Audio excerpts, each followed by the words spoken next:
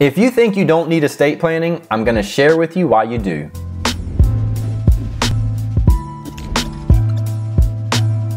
Hey everybody, I'm Zach, the Money Nutritionist, and it's my job to provide you with healthy money tips. And that's either going to be in the form of personal finances or real estate. I'm able to give advice here because I used to be an investment advisor and I actively invest into real estate. Today I want to talk to you about an uncomfortable topic, and that is estate planning. Because what happens when you die or become incapacitated?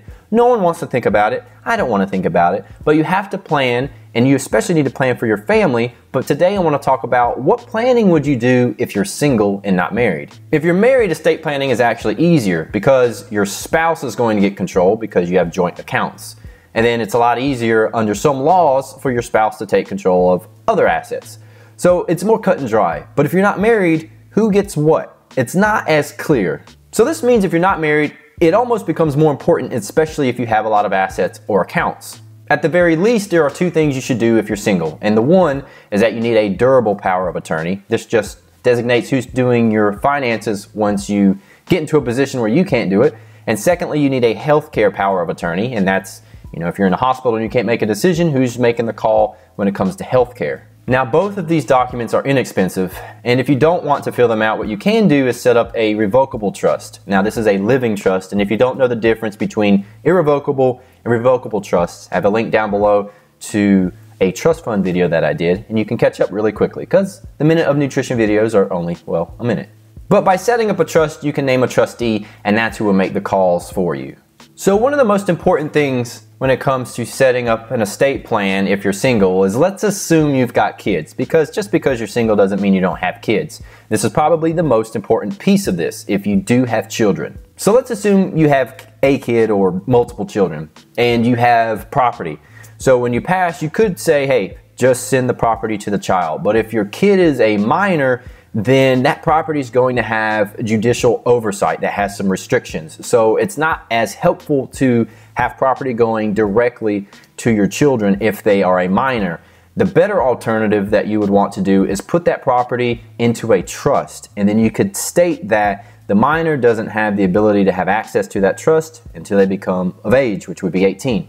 And then you're able to let whoever has oversight over that trust to pretty much look over that property and the funds until your kid reaches 18. The reason you do this is because you don't want a minor just having tons of money. You want someone to have some oversight over the funds so that the minor just doesn't spend everything. And the same goes for life insurance. If you're leaving life insurance to a child who's a minor, you want to pay that life insurance into the trust, not directly to your kid. And also when it comes to kids, you want to make sure that you designate who is going to be the guardian of your kids when you do pass or if something happens. Behind children, the next most important thing for someone who's not married and single and needs an estate plan would be business. So if you have a business, what you need to do in terms of an estate plan is you need to pick an executor or a trustee who will have authority over my business in the end. So this person has the ability to sell your business or continue it when you pass. Because when you pass, most likely that business is going to start plummeting in value because you're no longer here to run it.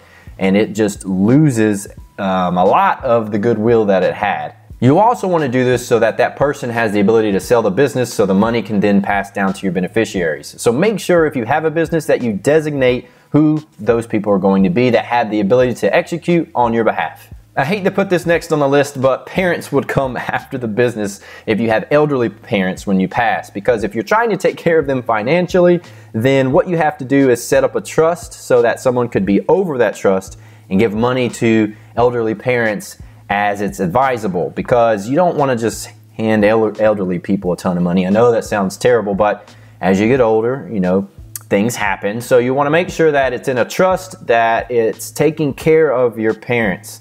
And so that would probably be my advice when it does come to taking care of parents if you do pass. So after you're able to set up your parents and you've set up your kids and you've also set who's getting the business responsibility when you pass, the next thing you would want to do, if this is important to you, is define your charitable contributions.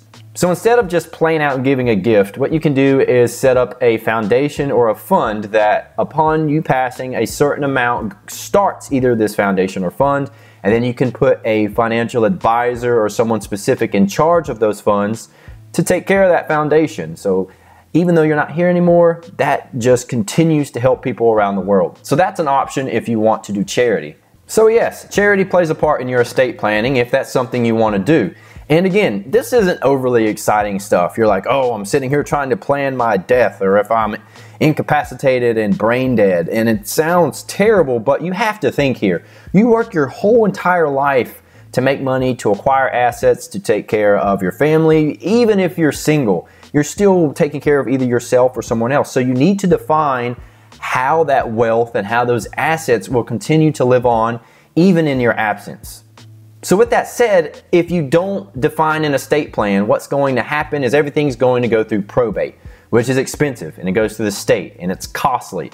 Whereas you can pay for the proper estate planning, and then you can skip probate, and the way to do that is to have like a revocable trust, which means the state can't put it through probate because you've already defined those assets into a trust, and the trustee has control over those assets. And alternatively, if you don't even do that, at your passing, you can make your assets or funds or whatever that might be payable to the trust at your passing. So you can define all of these things. That way it skips probate. It doesn't get tied up or even contested in the courts if it goes through probate. You just put it in a trust. And that's the easiest method when it does come to estate planning. And this next one's a bit of a no-brainer, but something you need to do is be organized with your documents. Because yeah, you could go tell your lawyer, hey, I've got a will, I've got my trust, and here, this is how you should take care of everything when I'm gone. They're probably not gonna know when you're incapacitated, and they're probably not gonna know when you pass. So you need to tell family members and people important to you where those documents are. So all of your fiduciaries and people that have the power of attorneys, they need to know where your files are, they need to know where your documents are. How do they even access everything? What's your passwords? So you need to stay organized and be very clear with, hey, here's where everything's at, here's how you access everything, and here's how you execute it. So just stay organized with your documents and tell the important people where your stuff's at. But these are the steps that are usually missed by people who are not married. The other thing you want to do is make sure it stays up to date. So every few years you want to check it just to make sure everything's defined, because every few years you've probably grabbed a ton more property, you may have new accounts, and who knows what else can happen over a few years. You just want to make sure it's up to date. All in all, the most important thing is that you have a plan, and so your children or your parents or your family members and whoever that might be knows exactly how your assets can be used to your wishes when the time comes. And hopefully it's not until you're old, but we can't plan. We never know when that time is going to come. So my best advice to you is go ahead and start focusing on an estate plan, whether you're married or not.